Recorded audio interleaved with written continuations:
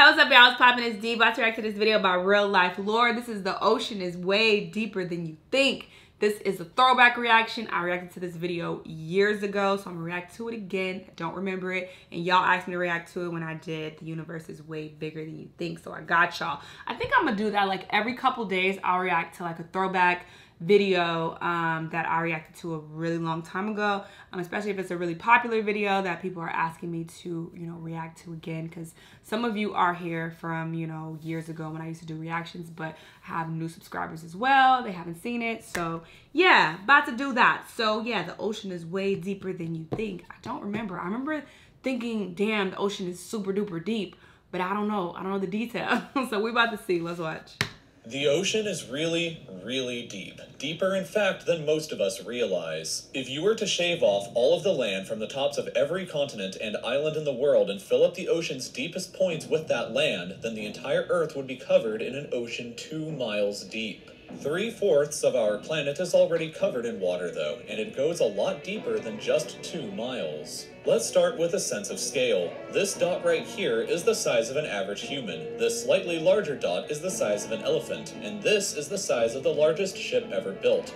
A little further down at 93 meters is where the wreck of the Lusitania was discovered, which is interesting because the Lusitania itself is 240 meters long, which means that it sank in water shallower than it is long, so if the ship was standing on its stern or bow, it would be sticking out of the water. Just slightly deeper than that, at 100 meters, is where diving can become seriously fatal if you're not careful because of decompression sickness. But that didn't stop a man named Herbert Nitsch to accomplish the free diving world record at a depth of 214 meters.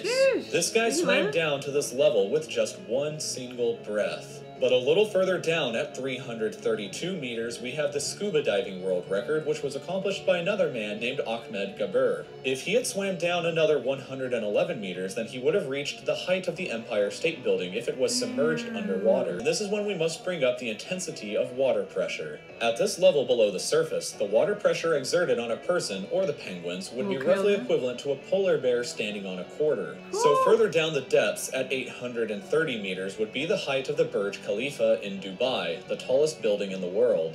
Once we hit 1,000 meters below the surface, we begin to enter the scary zone. Light from the surface can no longer reach beyond this point, so the rest of the ocean below is shrouded in permanent darkness. On top of that, the water pressure you would experience at this point would be about the same as if you were standing on the surface of the planet Venus, meaning that you would die very quickly. You would also meet the giant squid at this sea level if the water pressure didn't already kill you.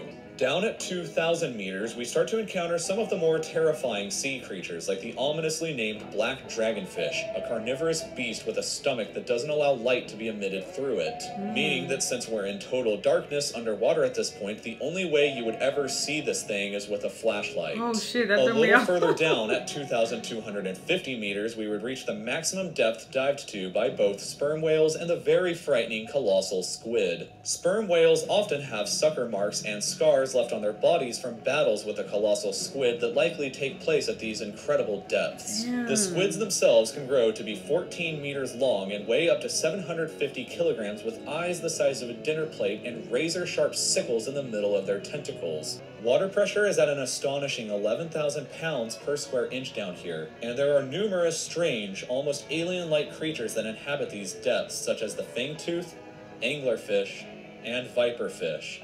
Down at 4,267 meters is the average depth of the ocean where you would normally expect to hit the floor, but there are parts of the ocean that go significantly deeper than even this. At 4,791 meters rests the wreckage of the battleship Bismarck sunk during World War II, and way down at 6,000 meters is the beginning of the Hadal Zone, named after the underworld Hades itself. At 6,500 meters, we reach the maximum depth that the DSV Alvin can dive to, a popular research submarine that helped to discover the Titanic.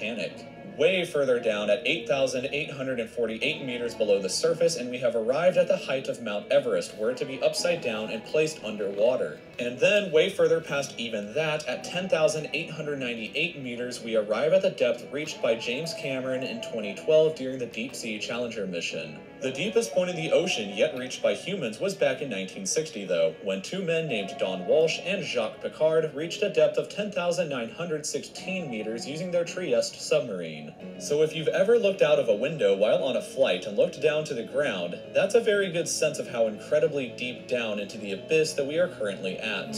Finally, when we hit 10,994 meters, we have hit the bottom of the known ocean called the Challenger Deep, right here on this map just about 300 kilometers southwest of Guam Island. However, it is believed that there are almost certainly even deeper parts of the ocean than this that just haven't been discovered yet. It is estimated that only about 5% of the ocean's floor has been accurately mapped, leaving the other 95% to be currently a mystery. It may be only a matter of time before an even deeper part of our ocean is found, and who knows what we may discover there. He would put that scary ass alien thing on the corner. Hey, that's so weird. But how are those fish able to survive down there if the pressure is so bad? Like, how are they able to still live? I don't know. That shit is wild though. Definitely interesting though. It really just shows how vast our universe is and how much land and area that we have yet to discover. Just something to think about. But let me know what y'all thought about the video. Let me know what other video you want me to react to, and I'll see you in the next one. Bye.